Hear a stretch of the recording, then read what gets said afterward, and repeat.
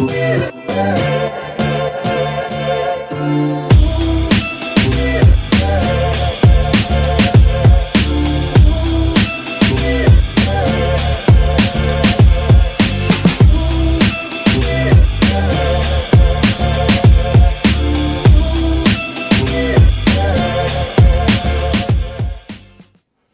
ladies and gentlemen of the 1/18 scale, 3.75 inch, 4-inch modern action figure community, I'm back again with another video.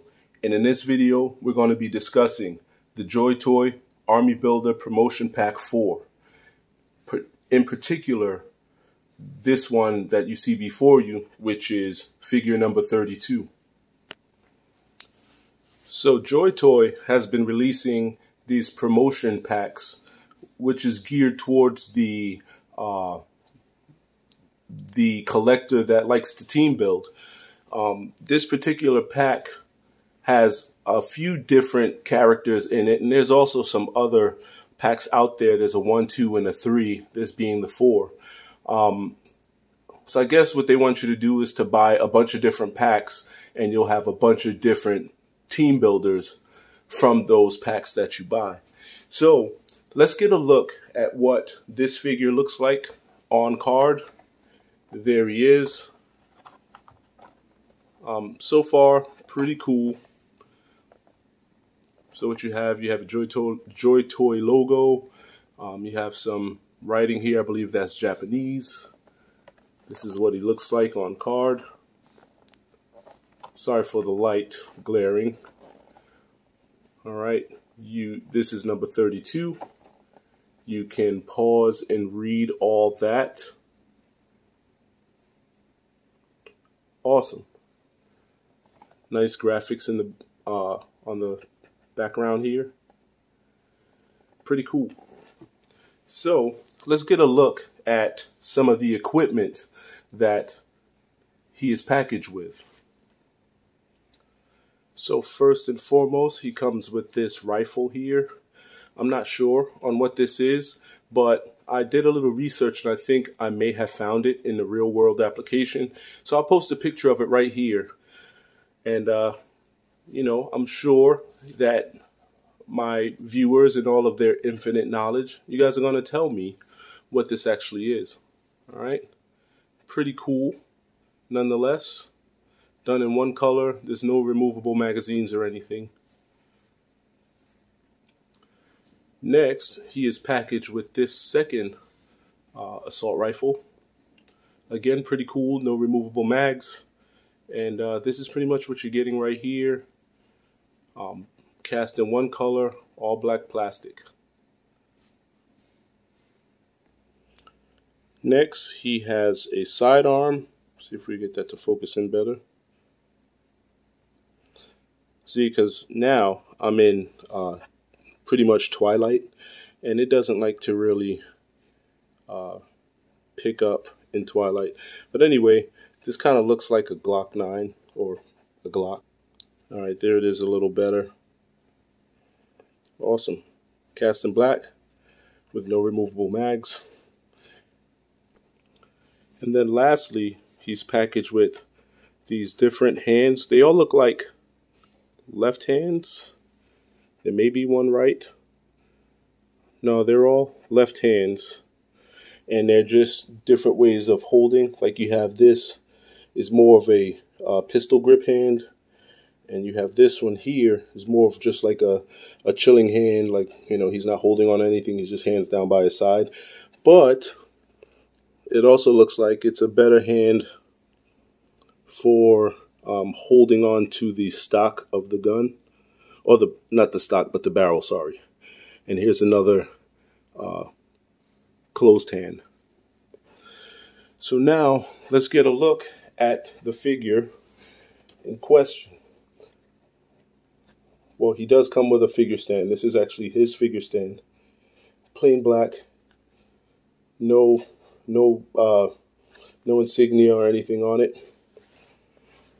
So now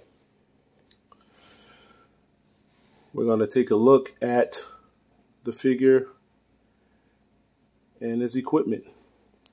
So as you see, he's highly detailed.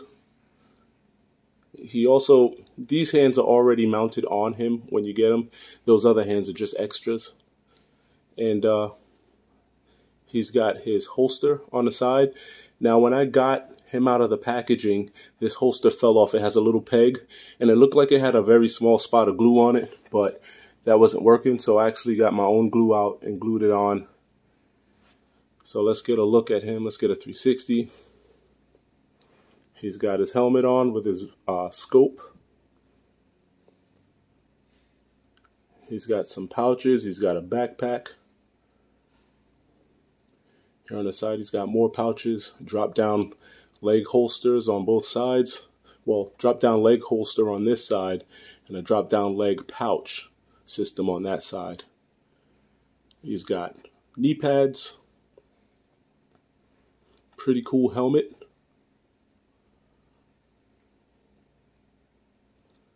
This figure would be cool if they gave you extra head sculpts for him. Like maybe just one head sculpt of something else, like maybe just a plain unhelmeted head, or a helmeted head without the goggles on it, or the scope rather. So this is what you're getting here. I think it's pretty cool. However, I'm not really a huge fan of JoyToy. I don't really do a whole lot of JoyToy videos. I don't really pick up a lot of them because I see that, like, if you're the type that plays with these things, they break. I see a lot of posts on Facebook where people have pieces of these figures, and it's not cool because they're quite expensive to be just breaking on you. But what I do like is that they are creating quality figures out there. Well, ironically, not necessarily quality figures, but they're creating cool figures out there in a 1/18 scale line. This one actually is kind of, I think they're starting to want to match their figures up more with other figures that are out there, because this one's kind of tall. All right, so sorry, this is him standing next to a Marauders action figure, and as you see, before, from my memory of these figures, they were a little bit shorter. This one is almost right on line with height-wise with the Marauders figure, and we know that Marauders of the modern figures, they're more like, they're kind of taller. They're a taller action figure. So, I mean, so they should stand up well next to your other figures in your collections. So I ended up picking up 2 of these, and I don't know, I actually really like these. They're pretty cool. They're nicely put together. I mean, they're very, they're detailed, and for me personally, I don't know if they're starting to make their figures with a better quality. I'm not sure. I can't tell with these. Me personally, I've never had a JoyToy figure break on me, but I never really mess around with them. Once I get them and I make a video of them, then I put them away into storage. So I don't know, maybe they start to dry rot. I'm not sure.